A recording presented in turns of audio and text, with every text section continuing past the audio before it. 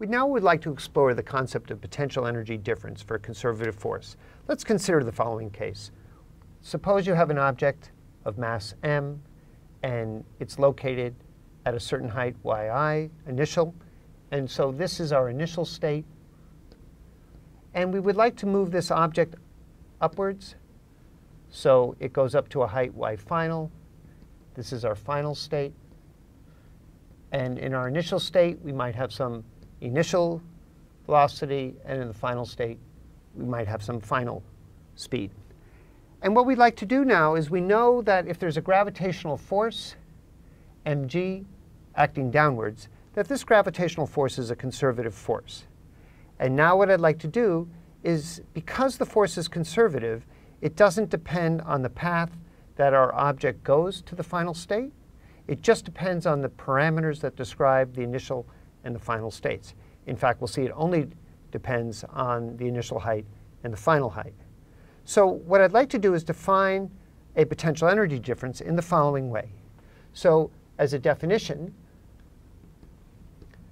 the potential energy difference between these 2 points is given by the negative of the work done by the gravitational force in going from the initial state to the final state.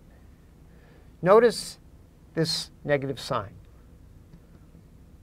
Because the gravitational force here, Fg, is minus mg j hat, where we're taking j hat up, we've seen that this is an example of a conservative force.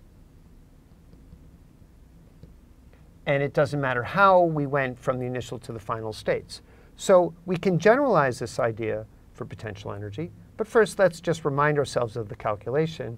When we did this calculation before, we have u final minus u final initial equals a negative sign in the definition. And when we calculated the work done by the conservative force, we had negative mg y final minus y initial. Notice the 2 minus signs, so we get mg y final minus y initial. Now, many times people talk about changes in potential energy. So when I write delta U, I mean precisely the potential energy at the final state minus the potential energy at the initial state, the change in potential energy. And that's equal to mg times the change in the displacement.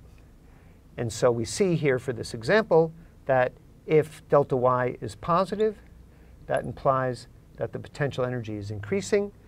Now let's connect that to our definition. Why is the potential energy increasing when we raise something?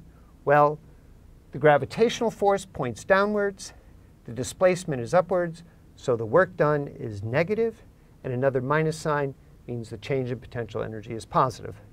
If the object is moving with no change in height, that tells us that the potential energy change is 0.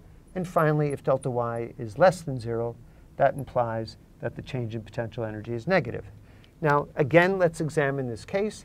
If we were actually lowering an object, dropping it down, the object moved downward from an initial state to a final state. The gravitational force is downward. The displacement is downward. The integral is positive. The extra minus sign corresponds to the change in potential energy being negative.